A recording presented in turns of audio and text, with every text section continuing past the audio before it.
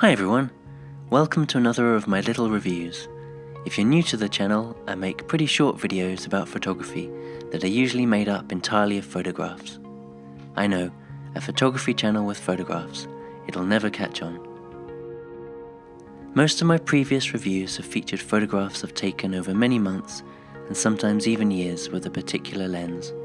But all of these pictures with the Fuji 80mm macro lens I shot in just a few days around Cambridge and St Ives. Really, these reviews are all about the pictures, with just a few personal thoughts about using the lens. I'm not one for describing the image quality. The pictures should do that adequately by themselves. I kind of think that in photography, if you're looking for something that you can't see, it's not really worth looking for. So I'll start by explaining why I own this lens in the first place. I bought it hoping that it could be my main video lens on my X-T3 camera because of its stabilization, especially for weddings. After all, it's one of only 2 Fuji prime lenses that I know of that has stabilization. I made a little test film with the 80mm lens and the X-T3, and I'll post a link to that in the description.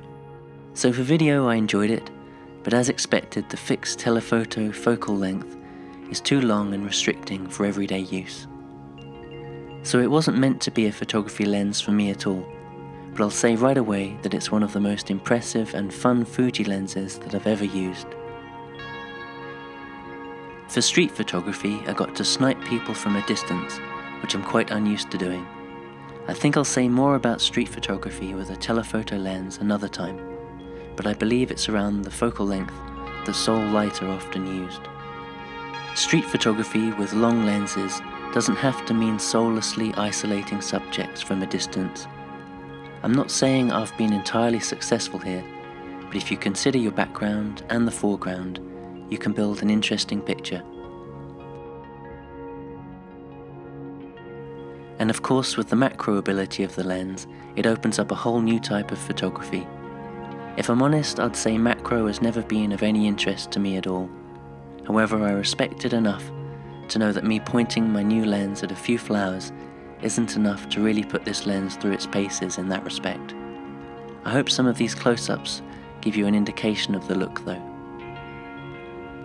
From a first-time casual experience, I enjoyed the macro world very much and was kind of wowed by the possibilities. I admit I even got quite excited when I saw a ladybird relaxing on a leaf in the sunshine at Trinity College. I think this one was even posing for me a bit.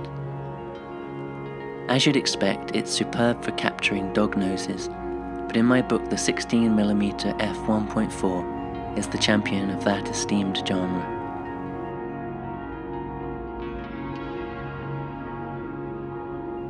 The most recent photographs I've taken with this lens were at an event in Cambridge. Author-poet Jackie Kay and author-activist Angela Davis were in conversation at the Corn Exchange. I found the lens hunted a little in the dark on my XH1, but was otherwise great to use when there was a sensible amount of light.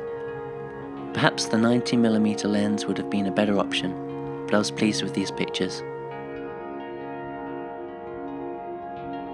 So I hope seeing these photos has been either useful or interesting. Thank you for watching this far. Please subscribe for similar and occasionally dissimilar videos. Photography is what I love, so it never strays too far from that. Thank you all again for watching. See you in the next one.